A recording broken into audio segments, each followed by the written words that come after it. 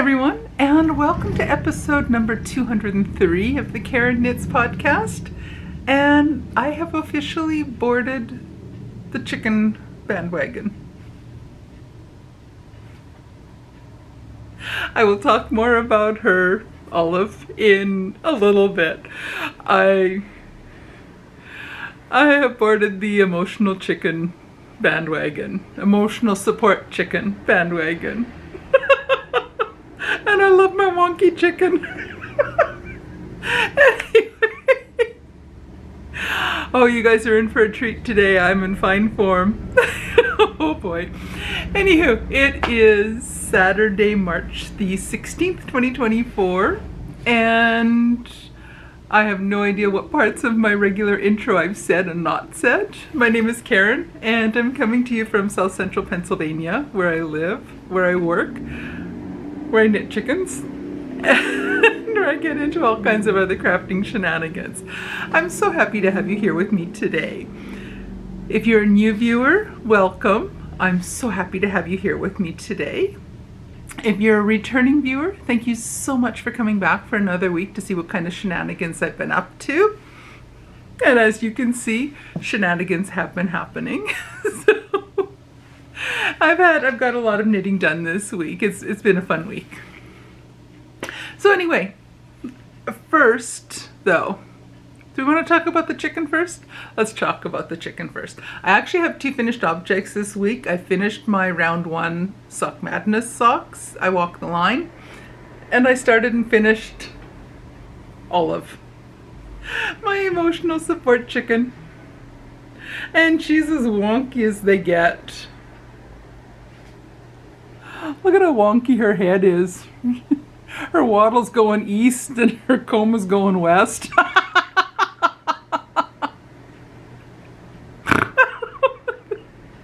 Oh, she's wonky. I love her. I should have straightened out her poor little head. This chicken has brought me so much joy, as you can tell. Anyway, the emotional support chicken. This is a pattern by Annette Corsino, not sure how that's pronounced. Everybody and their dog has been knitting emotional support chickens lately. And I got on the bandwagon, the chicken wagon, whatever. I broke down and I made myself an emotional support chicken. Look at that little face. I think even her eyes are crooked. Oh my goodness. Look at her. Yeah, her eyes are crooked. Oh dear. She's just so cute. She's big. She used a little bit over almost 500 grams of yarn. I stuffed her with, I had a whole metal container full of just the yarn tails. I kept them for, I have no idea why. I've been keeping a bunch of them. So I've stuffed her with some of the, or with all of those. And I also went through, and in my yarn stash, I've got all kinds of random leftovers. It's beautiful weather outside. There's lots of motorcycles. It might be a noisy one in the background today, and I apologize. Can't control it. Anyway, so I have all these different partial skeins of all this random yarn that I've kept 40 grams here, 27 grams there, 5 grams. I have no idea why I would keep just 5 grams of some yarn that I'll never use for anything else. So I just unballed it up and stuffed her. She's a little white stretch down her backside. She's just so cute, wonky, and adorable. I didn't have yellow to do her beak. That's fine. So the yarn I used for her, I used 3 kinds of yarn altogether on the outside. The main color and the contrast color and her belly are done in lion and her beak are done in Lion Brand Vanna's Choice. This color is Olive, which is where her name comes from. So I decided Olive is a perfect name for her. And this off-white color is Linen. So those are the two main colors that she's made out of. I used the entire skein of the 100-gram skein of the olive color. I had just a few grams left over, and I used that to, I stuffed that, it's inside her. The stuffing didn't get all the way to the point here. I'm gonna have to fix that. Anywho, I just finished her this afternoon. I'm filming this about 3:30 in the afternoon. It's a bit later than I like to film, although I seem to film this late quite often. Anywho, I just finished her this afternoon. I started her on the 12th of March on Tuesday, and I finished her on Saturday afternoon. Yeah, the 12th was Tuesday. 12th? Yeah. Started her on Tuesday. The wattle and comb are done using, I had some of my own hand-dyed yarn here. I had some leftovers of this orangey color. This is a sport weight yarn, so what I did was I held it double to have it a little bit thicker and heavier for doing the comb and the wattle. And I ordered some, wish I got the two-tone eyeballs. They're the safety eyes. I wish I got the two-tone ones, but little beady black eyes are fine for my little chicken. They're just not as noticeable on this little bit darker color body. But isn't she adorable? See, the wattle's aiming one way, the comb's aiming the other way. Oh, poor little wonky girl. I love her. Anywho, so let's have her sit here and watch and supervise what's going on today. Oops, come back in shot. There you go, pretty girl. Pretty little wonky girl.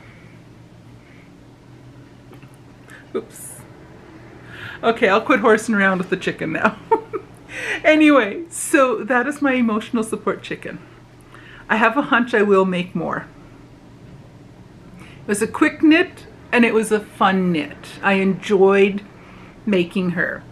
I have a 100-gram skein of yarn. It's a worsted weight yarn that I got. It was an extra skein that came with some yarn that I ordered from Knit Picks, and it's some kind of tweed, and the color is caramel, and it's a gorgeous honey, it's a caramel color with little tweedy bits in it, and I think that'll make a perfect body color, like the body for another chicken. And spoiler alert, her name will probably be Caramel.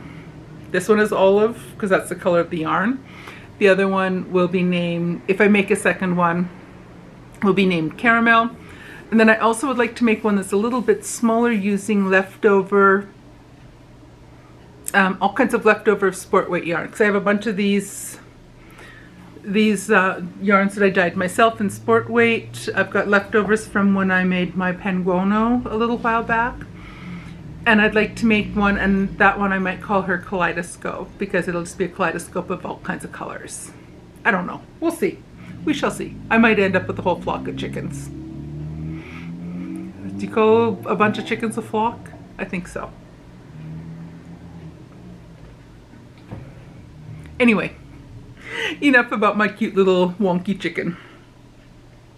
My other finished object are my Sock Madness round 1.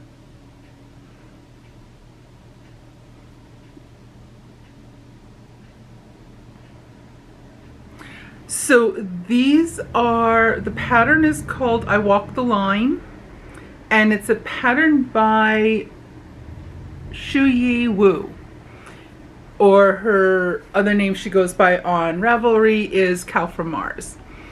And these are the round 1 socks. I cast them on March 2nd, finished them on March 10th. I was either the 18th or 19th person to finish on my team. I'm on team B in Sock Madness this year. Mine were either, when I went to bed, I submitted them Sunday night about 10 o'clock. I waited for a while, but I had to get to bed because I had to get to work the next day.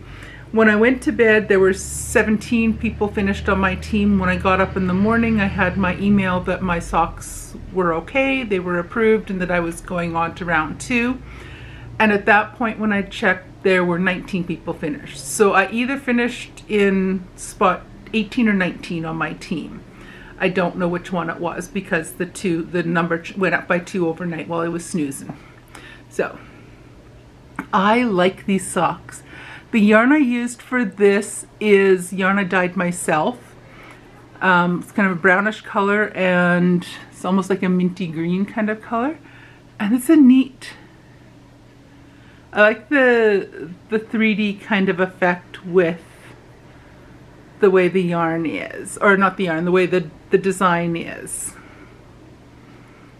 So it has alternating with one column, the brown has a few pearl rounds, and in the other it's the opposite side of the chevron, it's the green that has the chevron. It's a regular heel flap, heel turn, gusset decreasing. Very pretty. I still have to tuck in my ends. I might do that this evening. I think I might do that when hubby and I are watching TV tonight. So those are my Sock Madness 18 round 2 socks, or round 1 socks, sorry. And I have advanced to round 2. And the round 2 socks, the pattern is going to drop probably anytime within the next maybe 45 hours. Or from when I'm filming this. The round finished late this morning, early afternoon. I forget, I don't know exactly what time it was that it finished. I don't recall, I'd have to double check whether all the spots were filled or if the full 2-week time window finished before everyone was done. But round 1 is closed, complete, finished, and the specs have already come out for round 2. And the round 2 pattern calls for 100 or just under 100 grams of one color yarn, either a solid or a tonal. So I will be using, maybe not that one because I threw it on the floor. Come back here. I will be using one of these colors that I dyed for Sock Madness. I might opt for one of these two because they're quite similar. I might take the palest pink, and then I have these other colors which are nice and contrasty for if we need other socks that are going to require 2 colors that are contrasty. These 2 I like together, and these 2 I like together. Those would work for color work type or 2 color socks coming up, but we shall see. I will not decide 100% until I see the pattern. Whether it would look better with a darker color, whether it would look better with a lightish color, whether it'll look the best with white or a bare color. A bare color?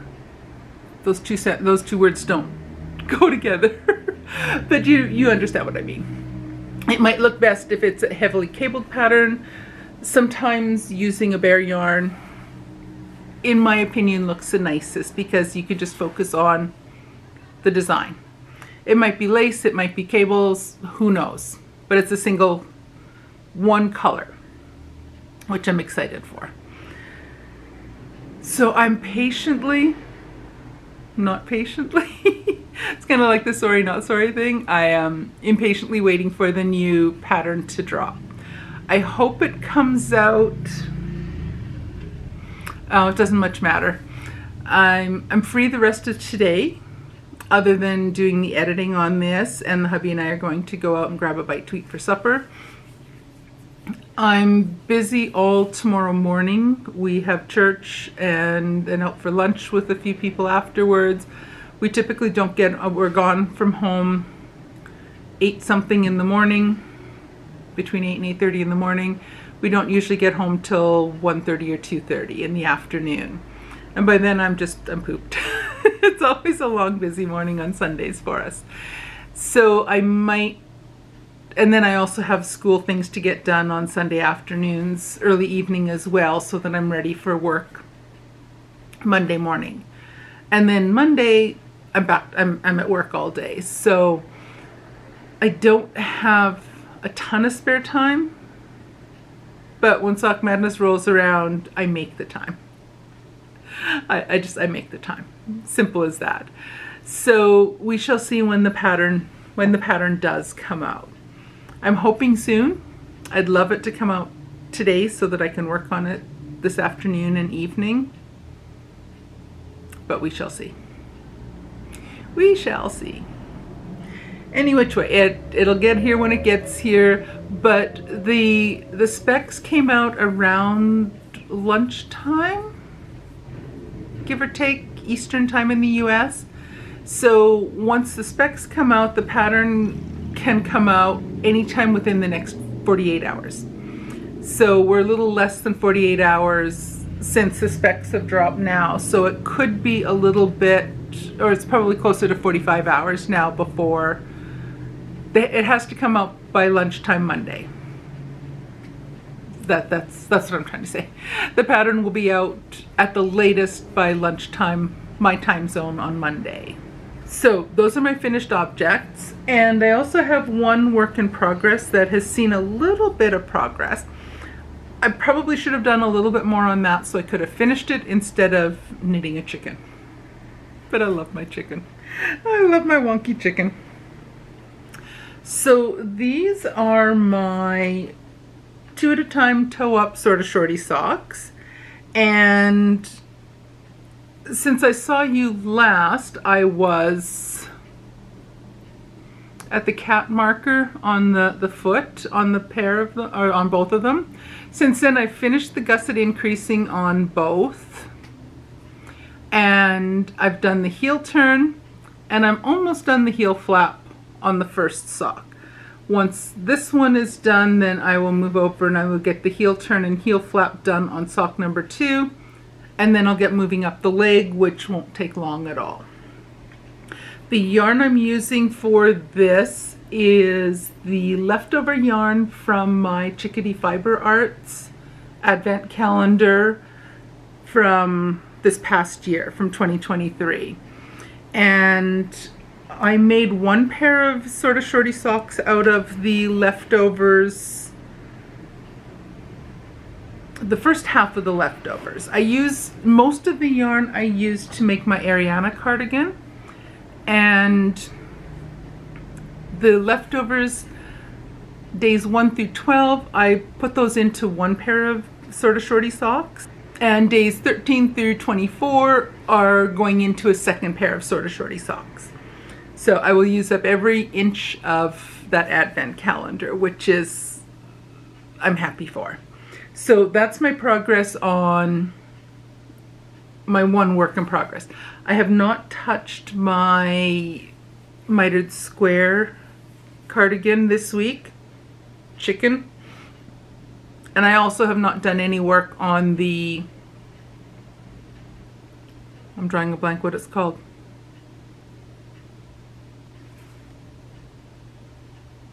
The stripes. I can't remember the name of it.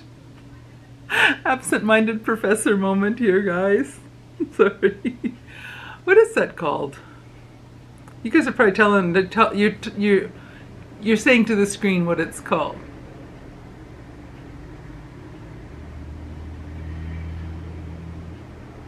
Need to have that little icon where the computer loading symbol goes on here.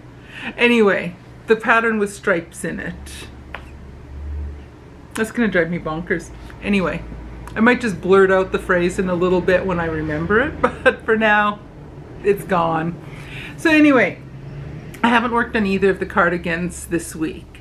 I've only worked on, I finished my round 1 socks. I started and finished a chicken, and I got a little bit, a nice amount of work done on my scrappy 2 at a time socks. So I'm happy with all the progress I made this week. And I might start another chicken. We shall see.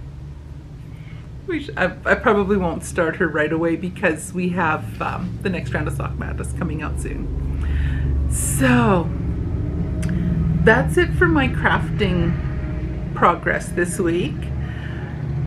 Also this past week, it's been busy with work, as always. And I think I mentioned last week I had an appointment to see a hematologist on Tuesday. So this past Tuesday I went to see a hematologist. My doctor has been wanting me to get a second opinion on some of my red blood cell numbers in my blood work. Over the last several years, he's noticed that my red blood cell count and the hematocrit numbers they're above normal, and they've been creeping up each time I get blood work done. So he sent me to get a second opinion on whether this is something that might be a health concern or if this is just my normal. I always have high hemoglobin, so that is my normal. But the red blood cell count, I'm not as sure on that. I have found my medical records from when we lived in Maine. So I think I've got records from 2008, 2009 with some of the lab work. So I do have numbers for those at that point. The red blood cell count was within the normal range, but it was at the upper end of the normal range at that time. I'm also going to check where we used to live in Middletown, Maine, or no, Middletown, Pennsylvania. We used to live in before we moved down here when I switched to a different campus within my university system. We lived up there from 2012 to 2017, and we are going to be up in Middletown next week because we want to go and see our accountant to get our taxes done.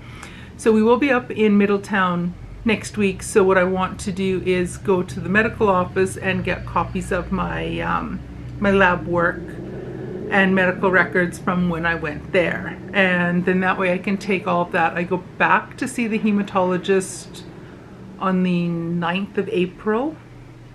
She also had me come in on Wednesday for more blood work, for fasting blood work. They took 7 vials of blood. They took a lot. But she wanted to test for more detailed blood tests on the red blood cell count and all the other things in your blood, iron counts, all that kind of stuff. And she also wanted to run some tests to rule out any kind of weird blood cancer. She thought it was very unlikely, highly, highly unlikely that it would be any type of blood cancer because I've had this has been ongoing for years. So she doesn't think, she said cancers don't sit there and do not much. They don't stay minor for years. So she really doesn't think that's that, but just to rule out that, she did blood tests for that as well. So I have the results, I don't understand them, but I have the results and I will see her on the 9th of April and we'll talk about it some more. I think she views me as an interesting mystery to figure out what's going on. Because in general, I'm healthy. I don't feel fatigued, I don't feel any of the issues running through, like, do you have these symptoms, those symptoms, the other symptoms? Nope, nope, nope, nope. So it could be some kind of deficiency I have, or that just could be my normal. It could be some other underlying problem like sleep apnea or something like that, where I'm not getting enough oxygen into my blood, and therefore my body is producing more red blood cells. That might be what it is. So she's going to dig deeper and figure out what's what. She doesn't seem really concerned or worried about what's what. Where clearly, if she doesn't need to see me for 4 weeks again, it's not something that's super urgent to get done. So that's the update on that. And otherwise, not much else is news around here. I'm going to impatiently wait for the next round of Sock Madness to start. The rest of today I'm going to spend some time working on my 2 at a time toe-up socks and hopefully get those. It'd be nice if I could get those done before the next round of Sock Madness starts. But then maybe I'll get some more squares added to my mitered square cardigan. Jelly roll, that's the jelly roll cardigan. That's the other pattern. I kept thinking a 10 log cabin. I was thinking, no, but that goes around. Jelly roll, that's, got it. Phew, I feel better now. Anyway, so maybe I'll start adding a couple more squares onto my mitered square, the Coziest Memory cardigan. But I think I'll work on my socks because that's nice, and well, they're all my other projects I've got on the needles right now are all nice mindless projects, but the socks are closest to being done. I kind of would like to get those done. Then I can cast on another pair of sort of shorty socks, so I have a palette cleanser between Sock Madness rounds to work on. Yeah, that's the plan. Alrighty, so I don't think I know anything else that I need to tell you about or want to tell you about. I have a chicken. I love my chicken, as wonky as she is. So again, Olive will probably be sitting here and joining us for podcasts in the future, kind of peeking into the background to keep tabs on what I'm doing. Maybe if I make another chicken, it won't be quite as wonky as this one is. Oh, and for her, I use the 4.5mm US 7. If I do one in sport weight, I'll go down a needle size or 2 just to keep the gauge fairly tight so that the stuffing doesn't peek out. And I have more scrap yarn that I can use for stuffing on a second chicken. So I suspect there will be a second chicken in the future. Not right away, but in the future there probably will be another chicken. And I've been doing some diamond art painting this week too. So, alrighty, I'll zip it and let you go. And there's a motorcycle. And I'll zip it, I'll let you go, and I will see you again next week. Alrighty, take care everyone, and I'll talk to you soon. Bye.